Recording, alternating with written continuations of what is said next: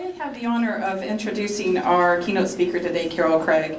On her bio it said she's a self-described accidental entrepreneur and unconventional CEO, but she's built Craig Technologies from this sole entrepreneur where she had her family in her house, all helping her out, to a team she started in 1999 to over 400 employees. They're working in 20 different states, and I think everybody that lives in Brevard County has heard of Carol Craig. Without a doubt, she's one of the shining stars of an entrepreneur here in Brevard County. And besides being she's on like 12 different prestigious boards, she also finds an outlet for her creative side. I always find that interesting. When Winston Scott was talking about all that he does, he plays the trumpet as well. It seems like a lot of engineers have this creative side, and she sings, she plays handbells and the piano at her church. She's the mother of two and wife of John Craig.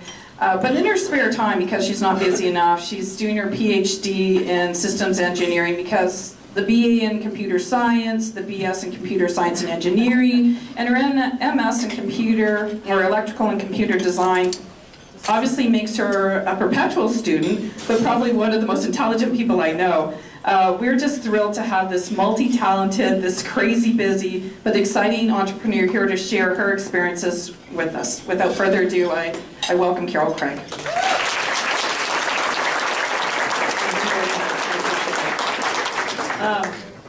So I have no idea what I'm going to say today, just so you know, I'm going to warn you. And those of you who've heard me speak before, you know that, right? That usually it's just I'll figure out what I'm going to talk about once I get there, which kind of fits with my whole business methodology, which is MTSUAYG. What does that stand for? Anyone? Exactly. Exactly. That's what it stands for. Make the stuff up as you go. If my mother's in the room, or a minister, that's what we say it is. Otherwise, yeah, that's pretty much what it is. But I will share a little bit of my story. It's a constantly changing story. All of you, whether you own your own business or you're working for somebody else, you know the emotional ups and downs and how things constantly change. And that's really what's happened to me over the last several years. I do want to comment about when I hear somebody say, you're successful, and even Nancy was talking about, your success and how you got there, trials and tribulations. And then today I was talking with a couple gentlemen, I lost where they're sitting, but they said, your success, and I admire that. And I'll tell you what, I do not feel successful. And so when I think about, okay, what is success? It's all relative, right? And to me, I start thinking, okay, what's success? Success would be having the time to actually get my nails done and not walk around with 2 broken nails and needing a fill. Success would be not having to wear sunglasses to cover up the racing stripe because I haven't been able to get my hair done, which is no longer a racing stripe, it's kind of becoming a whole head of hair. I'm turning back into brown. Success would be being able to stop on the way here at Walgreens to get eyeliner, because I used to have eyeliner, but it was in my car and it melted. I almost asked somebody today if I could actually borrow your eyeliner. These sound like very superficial things, which they are a little bit, but just to be able to have that time to breathe. Success would also be sleeping through the night and not waking up in the middle of the night with your skin crawling and wondering, oh my gosh, how am I going to do this? And starting to worry about, okay, at this level, what happens next? And I have to make certain big decisions, and how's that going to affect other people? How's it going to affect not only 400 plus employees, how's it going to affect my family? And I thought in the early days, once I get to this point, things will get easier. And it will relax. And then once I get to this point, unfortunately, I'm also one of those entrepreneurs like, oh, this is a great opportunity. Now let's do this and let's do that, do whatever. And along the way, I think I've gotten a little, I've not lost my way, but you get a little sideways and you look this direction and then you come back. And I think what happens is God basically says, it's time for a course correction. You need to focus. You're getting a little out of control. You need to settle down, and you need to figure out, what do you really want to do, and what's important, and where are you going. And that's kind of what I've been going through right now. It's all good, we're growing, but if you stop thinking about that and you stay where you are, the next thing you know, you're going to get the rug pulled out from under you. And I started to think about that and started to worry, and then I realized it's time to make some changes in my organization. And it's really more of a leadership. It was me kind of setting back a little bit, doing other things, not being as involved as I really should be, and that's kind of the place that I'm at right now. And so I'm starting with that, just so you kind of have an idea. But I do want to give a little more background of where the company started and how I got to here, just to give you even more perspective. How many of you actually know my story? Oh, so you're going to fall asleep in about 5 minutes, aren't you? So I'll try to go through it pretty quickly. I'm only supposed to talk about 20 minutes, and those of you who know me know that I could just keep talking and keep talking. And I also, at the, once I'm done, I would love to entertain some questions. And when you've got me as a captive audience, ask me anything. And I'd also like to hear your stories too. But I did start my company out of my kitchen. My background is computer science, computer engineering, software development. I never intended to be an entrepreneur, and sometimes I sit there and think, why did I do this? Wouldn't I just rather be an engineer working for somebody? But then a few minutes later, something exciting happens, or I talk to an employee and I'm like, oh, this is great, and the things that we can do, and just the, making an impact on people's lives, and it's, okay, I'm back to that. But I started truly just as an engineer. I had worked for the Department of Defense. I was designing cockpit systems, done a whole bunch of things in my life, very ADHD. And my corporate, business is the same way. But I was designing cockpit systems and decided, another course correction, that I thought it would be kind of cool if I could fly airplanes. And so I applied to become a naval flight officer, and I got accepted, which the real problem there was I'm afraid to fly. So it was one of those, and some of you may not know that, even if you heard my story, but one of those moments, it was an oh stuff moment, we'll put it that way, of like, uh-oh, now I gotta do this. But I was gonna be a naval flight officer, so that meant sit in the back seat, which is cool. That just means I can do the engineering and calculations, and I can tell a guy where to go, so perfect. So I did that, but right when I was starting to join the Navy, they changed it so women could fly in combat, and they decided naval flight officers needed to fly front seat. So again, it was another oh stuff moment of like, oh man, how am I going to do this? I didn't eat for 3 months. It was a great weight loss program. But I did end up learning to fly. I ended up becoming one of the first women at my squadron. I went through SEER school, which is like POW training. A lot of great, cool things came out of it. But I had an injury also around the same time, and because of a knee injury, I could no longer fly. So another course correction, trying to figure out what I was going to do. I'd met my husband, John Craig. He's actually a school board member, District 2. Don't tell me what you think of him. I know everyone has different opinions on different stuff, so that's his job, not mine. But he was in the Navy, and now I'm trying to figure out what to do, so I started following him around. And as I did that, I couldn't find jobs. I could find, different jobs, but not engineering, not what I really liked doing. And I finally had somebody tell me, you ought to just incorporate. Just for the heck of it. Just incorporate, come up with a name, and you never know what might happen. And sure enough, within like just a few months of incorporating, my husband gets transferred, we're leaving again. I quit my job and just said, all right, let me just try this thing. And so that's how my consulting and the one-woman show really started. It was just a series of accidents, and here I am.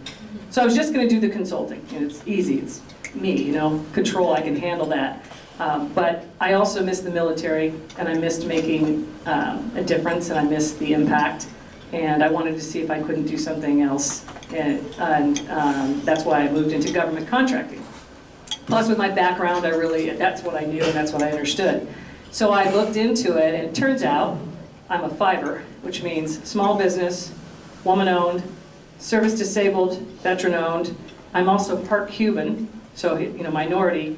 And my family lived in a hub zone. So if any of you guys are familiar with government set-asides, I pretty much hit every single one of them. Now, a lot of people would say, oh, well, that's why you're so successful. That's why you got all these contracts. And it's like, absolutely not. Did not make a difference. I mean, we moved here in Brevard County in 2004.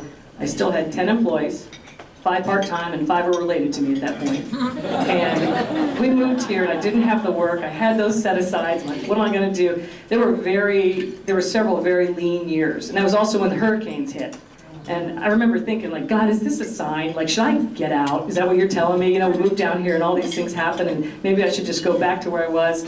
But we persevered. My husband had left the military, didn't retire. I have a son with a disability. If I have time, I'll talk about that. But and he decided quality of life was more important, and so he got out of the military at 16 and a half years, went into the reserves, went from being an 05 to flying for the airlines, no money. Right at the same time, we moved here, and I'm trying to get a company off the ground.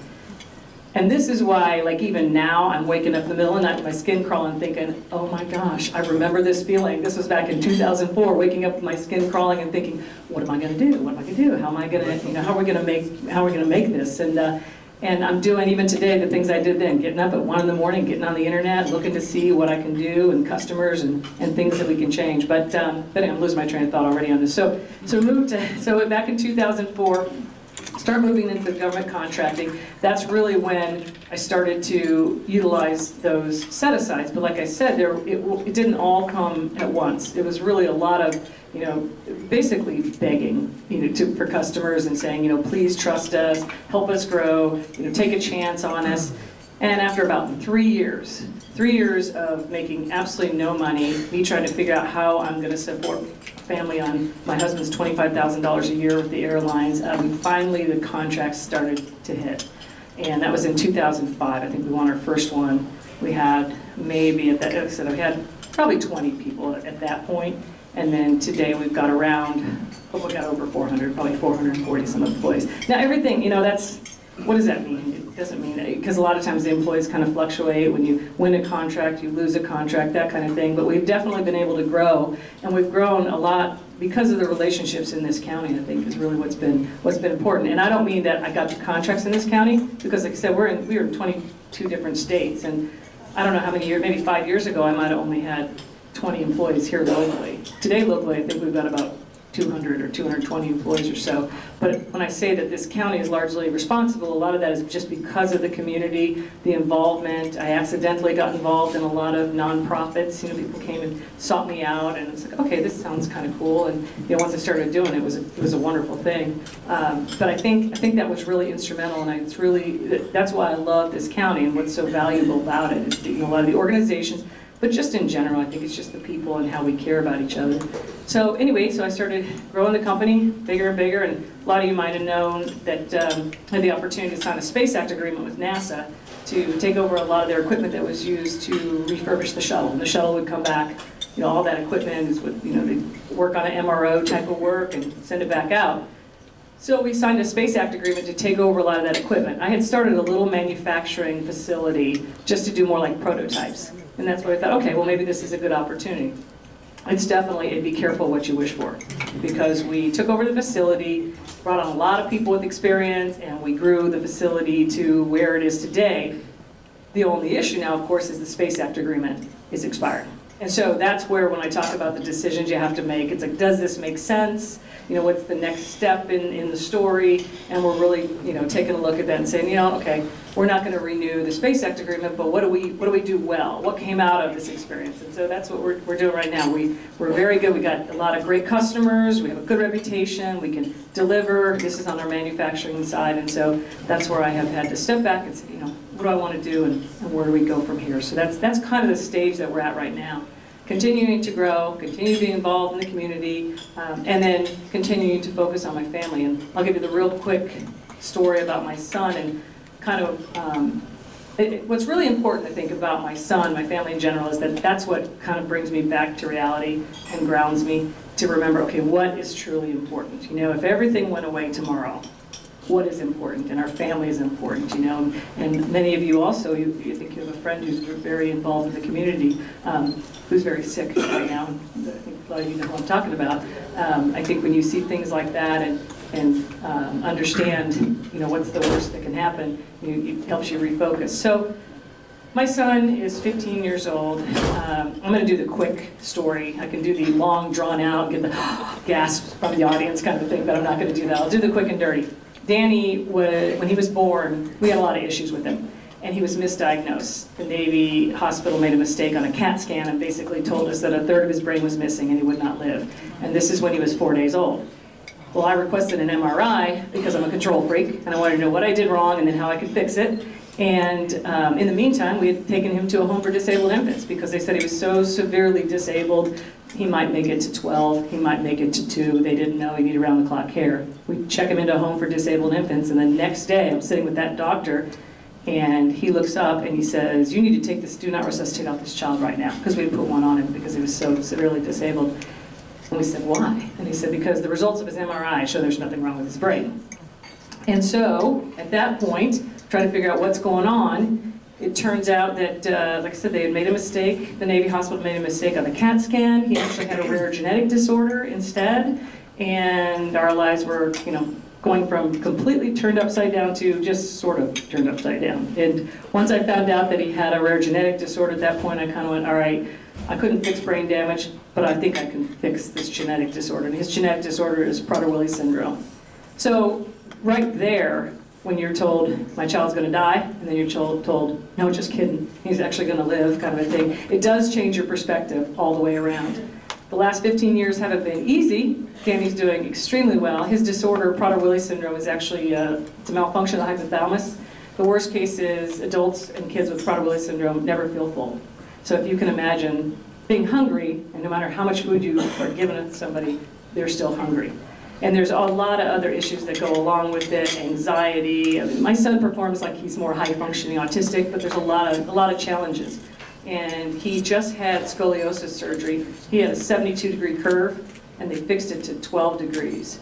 And he's doing amazingly well. And so, you know, I look at all these things. We just looked at his grades from last year. He was supposed to be mild to severely mentally retarded. He got straight A's his second semester of his 9th grade year at Merritt Island, mainstream classes, and so he's got a 4.0. You know, and he got a B on his EOC. You know, all these little things. I know,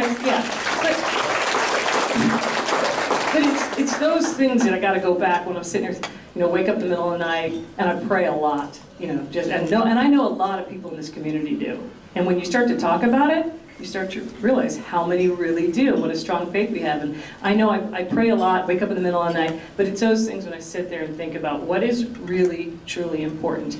If I hadn't done this journey, if I hadn't sacrificed everything and been so stressed in the early days, would I have been able to learn about Nemours Children's Hospital? Would I be on the board? Would I have been able to have Danny being taken care of by some of the finest doctors? You know, no. Probably not. I mean, everything that I've done, everybody that's touched my life here in Brevard County has resulted in something better for my family and for my children. So even when I'm at my lowest depressed, like, why am I doing this? You know, I just want to be a housewife and go lay on the beach or something like that. Then I realize all the blessings that have been brought to me because of it. And that's pretty much my story. I'm sticking to it. So if anybody has any questions for me, let me know. Good.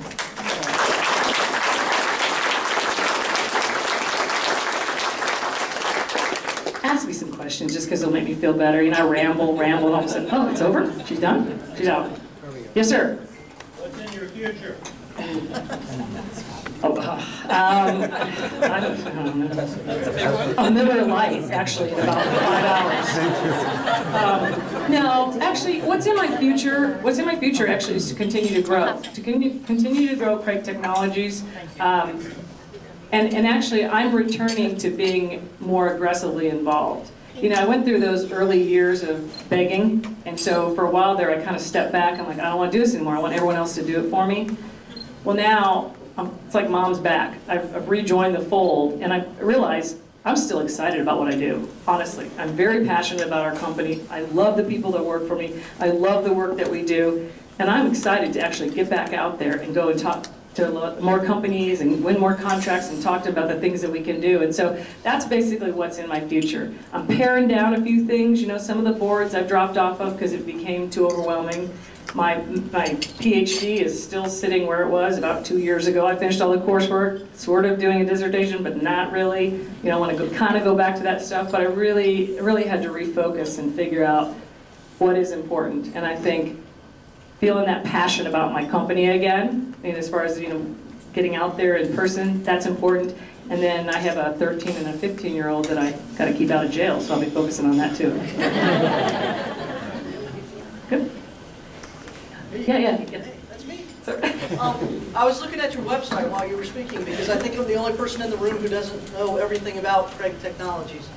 And I saw in there that you have programs for students to come and, you know, kind of learn about career opportunities. Can you tell us a little bit about that? Yeah, we do a lot of STEM programs, and that came out about just because, you know, schools would ask. My children were school age, and we'll do some things like at Tropical. We have what we call a mini-mesters program that we put in place, and a lot of it centers around manufacturing, but also engineering. We support them there. We're involved in the Da Vinci, what's the Da Vinci? Academy, thank you. I haven't had a lot of sleep. Da Vinci Academy with Merritt Island, I mean, numerous STEM programs, robotics, everything along those lines. So, and then we also a lot of times we'll just come in and mentor, or have kids come in and we'll mentor them, whether it's in the business side, it's not just the manufacturing. We have this big fancy building and people like things and toys, and that's attractive, but it's surprising how many children actually want to hear about, you know, how you grow a business and the entrepreneurial side. So we'll have programs like that as well. So That's fantastic. yeah, well, and I'm not doing it justice. But, you know, really, thank you. Hi, I'm Ray from Counseling and Careers. I'm wondering if you have a program for veterans in a STEP type of program. We work with veterans from all walks of life, and I'm sure some of them would be an asset to your company. So I know we have a large number of veterans and even disabled veterans that work for us for sure. And the other way that we support is just through the community and organizations like yourself.